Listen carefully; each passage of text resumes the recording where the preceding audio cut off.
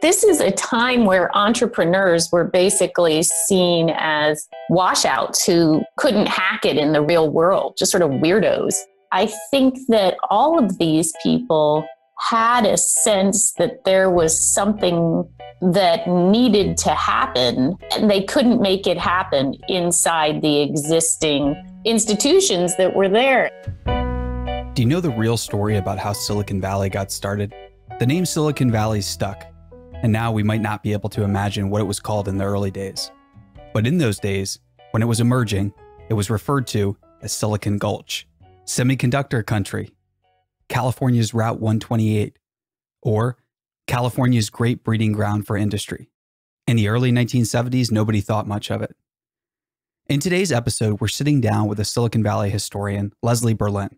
She's the author of Troublemakers, a book that takes a unique look at a 7-year window throughout the 70s and early 80s in the Valley that spawned 5 major industries. Those industries include personal computing, video games, biotechnology, modern venture capital, and advanced semiconductor logic. The people behind these industries are iconic. We talk about the names you know, like Steve Jobs and Larry Ellison, but we also discuss people like Sandra Kurtzig, the first woman to take a technology company public, and Bob Taylor, who helped launch ARPANET. Their backgrounds involve, you guessed it, troublemaking. Whether it was wild chemistry experiments, challenging authority, breaking social norms, partying at work, all of these behaviors and all of these people were pushing cultural boundaries. They were pushing these boundaries long before any technology actually got created. So get ready for a look at what Silicon Valley was like before it became Silicon Valley, with today's guest, Leslie Berlin. This season of Hidden in Plain Sight is brought to you exclusively by our friends at Splunk, the Data to Everything platform. Splunk helps organizations worldwide turn data into doing. It's time for data to be more than a record of what happened. It's time to make things happen. Learn more at Splunk.com or by clicking the link in our show notes. Leslie, welcome to the show. Thank you very much. Happy to be here. Troublemakers was an awesome book, and you are a Silicon Valley historian. And I wanted to get your take on some of the early stories that we often think we know, but when we dive into the details, we don't know all the details. So first of all, welcome to the show. It's an honor to have you here, and I'm excited to talk with you today. Well, it's exciting for me too. I love it that in a place that's so focused on the future, with a company like yours that's so, up to the minute and #2 technology podcast, that to have someone taking a second to just sort of stop and ask, hey, how is it that we got here is always very exciting and gratifying. Great. Yeah, it's really important, I think, because you pinpoint this unique 7-year window in Silicon Valley's history that ended up spawning 5 industries. So we're talking about personal computing, video games, biotechnology, venture capital as we know it, and advanced semiconductor logic. So how did you zero in on this 7-year period? How'd you get zeroed into it, and how'd you start your research? I had written a book about the earlier period, sort of the 1960s primarily. And I knew I wanted to do something a little different going forward. There are 2 things I knew I wanted to do differently. One was my first book had been a biography of an individual, a guy named Bob Noyce, incredibly important. If anyone ever needed a biography and merited one, it was Bob Noyce. The guy co-invented the microchip. He co-founded Intel and Fairchild Semiconductor, which was the first successful silicon company in Silicon Valley. And then on top of that, he was a mentor to Steve Jobs, among other young entrepreneurs. And when I finished that biography, I was really pleased with it. Super interesting guy. And I also felt like he would have been one of the first people to tell you that although the light of sort of fame shone on him, everything he did was really a group story. So I knew the first thing was that I wanted to write about a group of people, a lot of them not right in the spotlight. And the second thing I knew was that I wanted to pick a time period that was one of just sort of seismic change And I did it in a really old fashioned way, which is that I took out, it was like being back in elementary school. I mean, I took out a giant piece of poster board and I drew a timeline on it, and I just started putting dots where significant things happened in Silicon Valley. And there was just this insane cluster between 1969 and 1976. I mean, you named the industries, but the companies coming out just in that little window, you had Intel, Apple, Atari, Genentech, Sequoia Capital, the venture capital firm, and Kleiner Perkins, Caulfield and Byers, another key venture capital firm. And you had the first internet transmission coming in to the San Francisco Bay Area, and you had, it was called the ARPANET at that time. Sure. And you had these ideas that had been sort of locked into university labs because there was really no easy way for them to get out. They started being kind of released into the world all at the same time. And I just thought, what the heck is going on? You know, it's remarkable to see so much compressed into these 7 years. And there was so much going on that decision I made early on that this wasn't going to be just one person's story, but the story of a lot of people, turned out to be perfect, because how can you talk about that much going on focused just on one individual? Right. And the other companies there, like Xerox PARC and Ask, where Sandra was the first woman to lead that company to IPO, these are fascinating examples. And they, like you mentioned, are all compressed in that area. When you started to dive into the research, what were you most astonished with that you found out? Maybe something that didn't make it into the book, or what was the first real aha moment where you said, you know, these stories need to be chronicled and they need to reach a wider audience? Well, I think, boy, it'd be hard for me to choose, but I think what comes immediately to mind for me is the story of a young woman named Fawn Alvarez. Sometimes I play a game where I ask people, hey, have you ever heard of the various individuals in my book? And it's rare for people to know most of them. Most people have heard of a couple of them. No one has ever heard of Fawn Alvarez. She was an immediately recent high school graduate, literally had just graduated the week before, started working on the assembly line at a company called Rollm, which at the time was a little startup, but they ended up building very advanced telephone systems, which sounds like, you know, nothing that would be interesting to people today, but they were a huge company. One of the very early companies that IBM actually set its sights on to acquire and did acquire. But Fawn's story, I just loved it because this is someone who started on the assembly line with a high school education and worked her way up, becoming sort of a manager on the assembly line, and then moving into what she knew she wanted to land behind a desk, she said. Ended up being the only woman in a job done by men. And as she got better and better at it, they decided, oh, that job should be restricted to women. But she just kept climbing and climbing until she ends up being effectively the chief of staff to the president of IBM Rollm. I was completely fascinated by this story because it told about a time that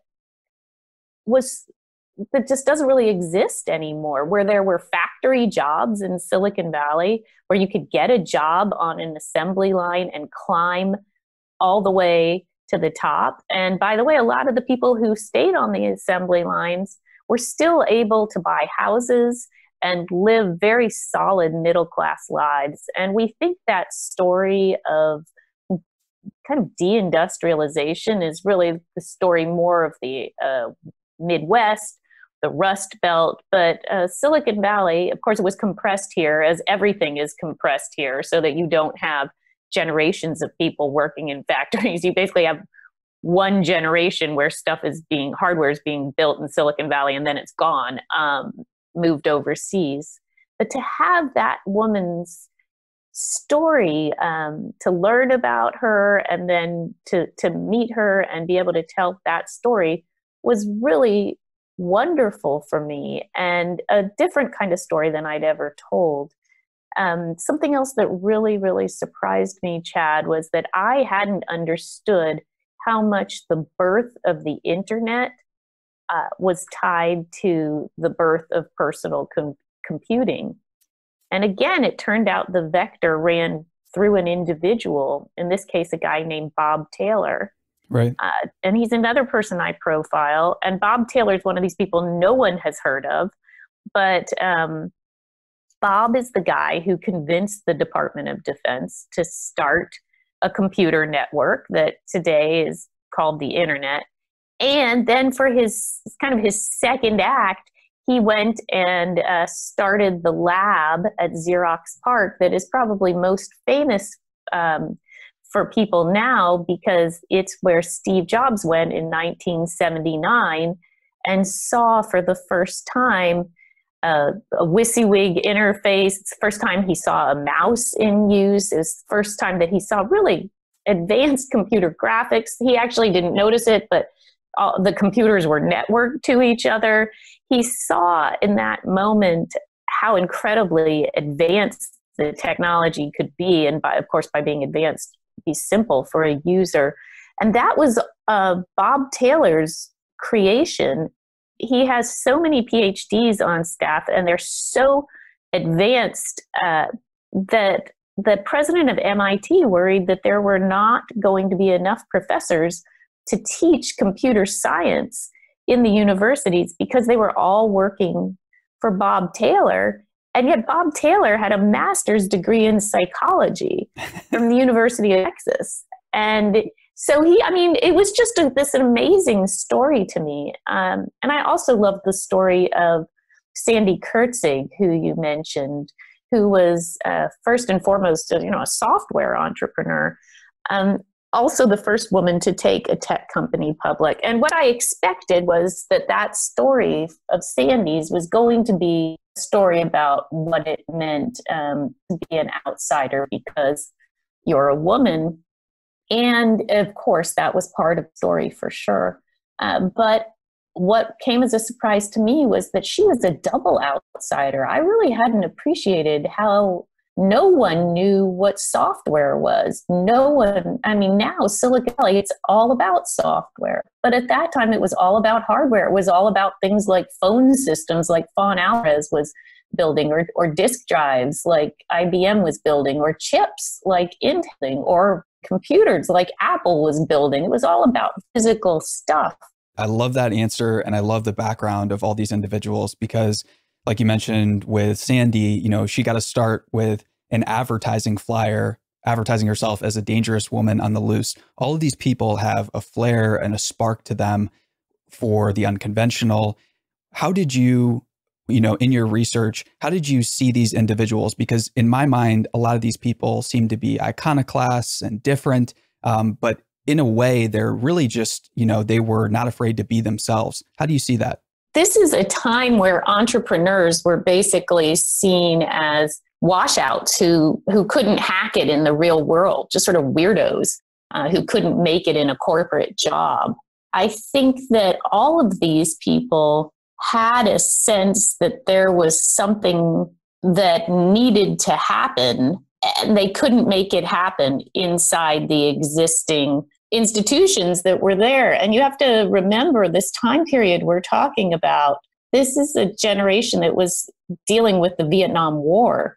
And so there was just overall this distrust of sort of authority and an idea that if you wanted to make it, you somehow needed to take care of yourself.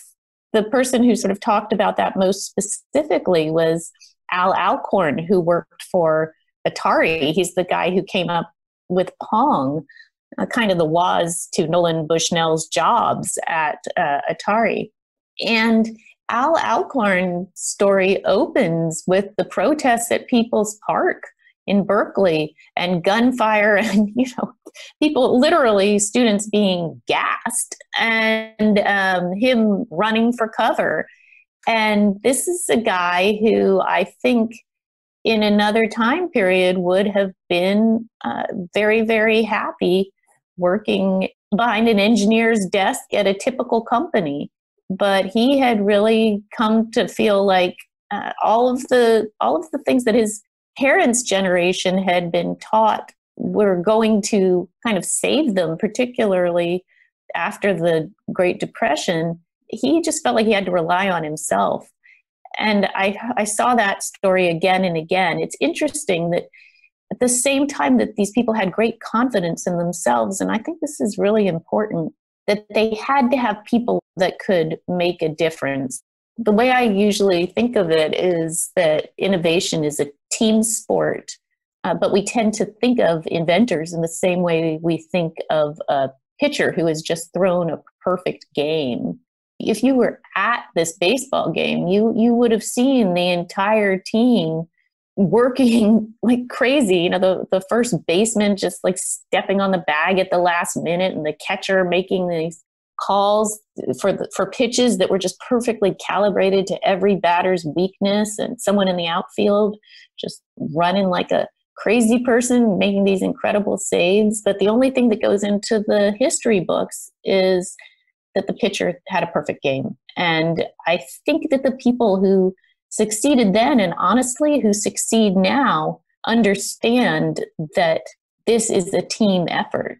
I couldn't agree more. And, you mentioned Atari, where, Nolan Bushnell gets his start as a carnival barker. He's running gambling rings. A lot of these folks had such, backgrounds that were experimental. They were generalists. They also had, these extreme interests. As you started to study things like, Xerox PARC, many of us think we know the narrative there. We might be familiar with folks like Alan Kay, but what was most interesting to you as you studied the Xerox PARC story?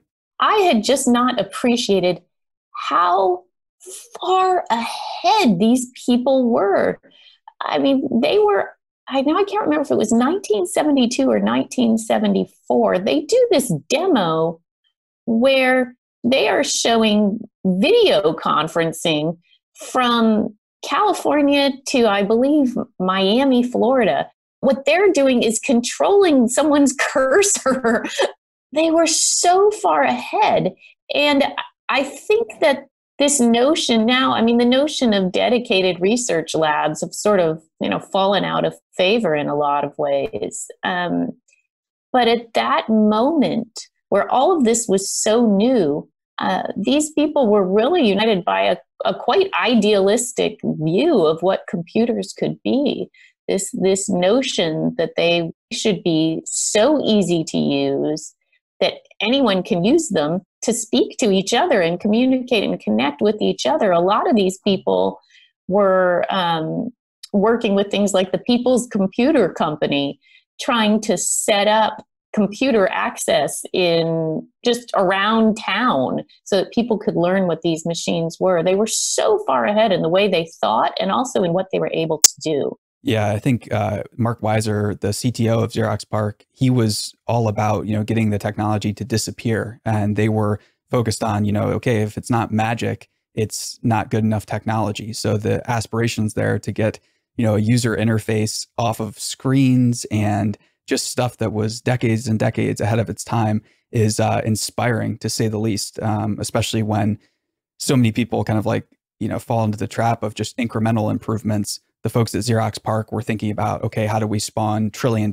new industries? Alan Kay, he has the famous quote about salespeople should be shot, but the rest of that is basically lamenting the people that want to create millions or billions of wealth and saying, no, this is an opportunity to create trillions of dollars of wealth and spawn, brand new things that we can't even conceive of now. Under Taylor, money just was not something they were thinking about.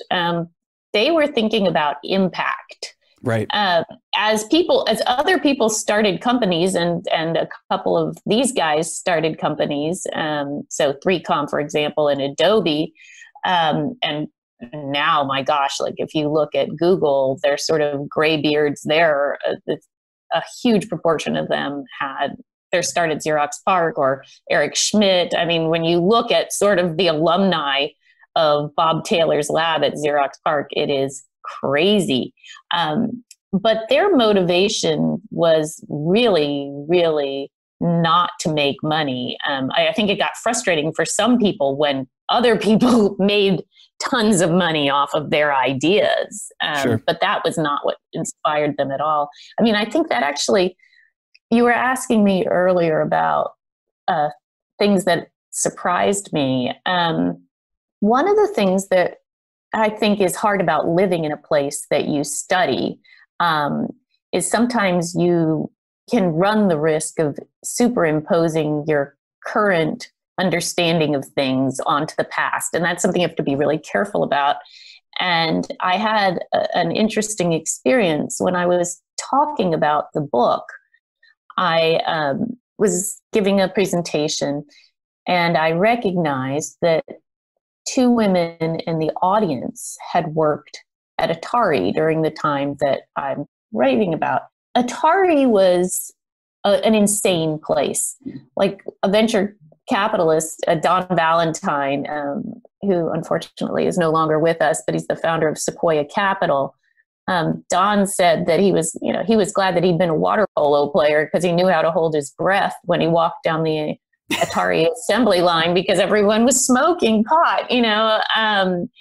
It was a crazy place. They literally held meetings in hot tubs. They published borderline pornographic short stories in their employee newsletter. I mean, just crazy, crazy stuff. I went over to two of these women who'd worked at Atari during that time, and someone from the Atari leadership had been up for a kind of a lifetime achievement award. And that honor was taken away. They weren't given that honor, in part because of the shenanigans around women at Atari. I mean, these hot tub parties, people weren't in bathing suits. And I said to these women, did you hear that this happened? It had happened that very day that the honor had been rescinded. Expecting, I think, to hear them sort of, oh, finally, someone recognizes what a terrible place this was for us. And they were furious. They were so angry. They said, no one understands what this was like for us. Like, we wanted to be in those hot tubs. The pill had just been invented. We'd grown up thinking we were never going to be anything but secretaries or teachers, which are wonderful things to be. They were the only options for these women, and then only until they had kids, or got married, then they would be fired.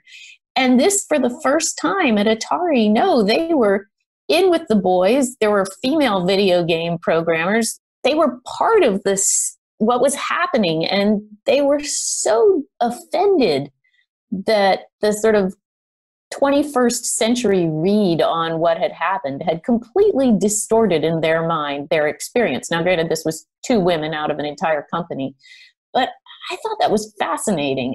Yeah, that is really fascinating. And I think it's an important reminder that companies arise because of a very distinct culture where people are voluntarily a part of this culture. And, it's easy to judge from the outside, especially with, decades of armchair analysis or whatever the case is, but going to the source of the issues and asking, them, what was it really like is it should be what history is all about.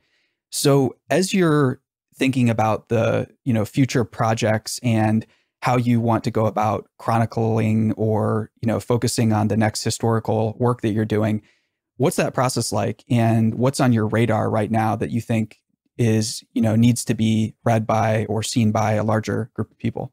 Something that I think is going to be really interesting for people to look back on is the shifting understanding and value that people place on these tech companies.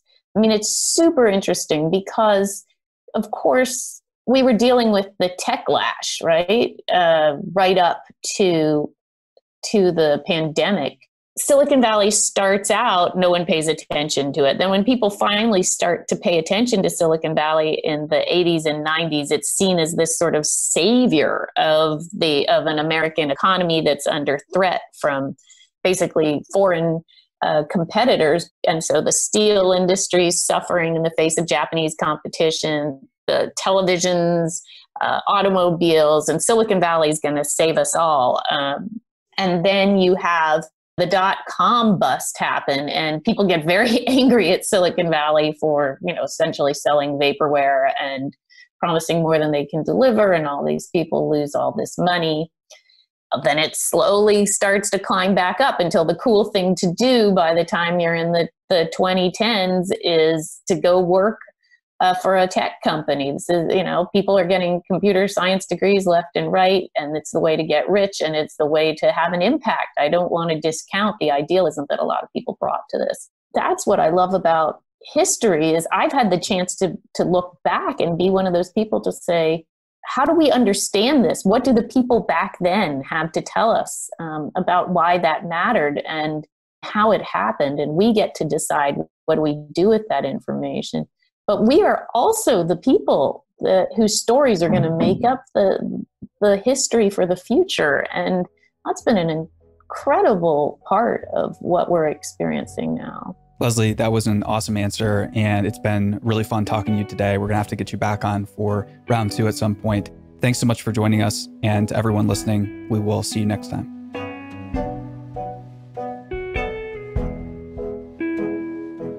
I'm Sophia Bush, and you've been listening to Hidden in Plain Sight from Mission.org. This podcast is sponsored by our friends at Splunk, the Data to Everything platform. In today's data-driven world, every company, big or small, new or old, is sitting on terabytes of unused, untapped, and unknown data. Splunk helps turn all that data into action. Using cutting-edge AI and machine learning, Splunk delivers real-time predictive insights that will help you on your mission to change the world. With solutions for IT, security, Internet of Things, and business operations, Splunk empowers people to make faster, better decisions and take action to get things done. It's time for our data to be more than a record of what happened. It's time to make things happen. Check it out.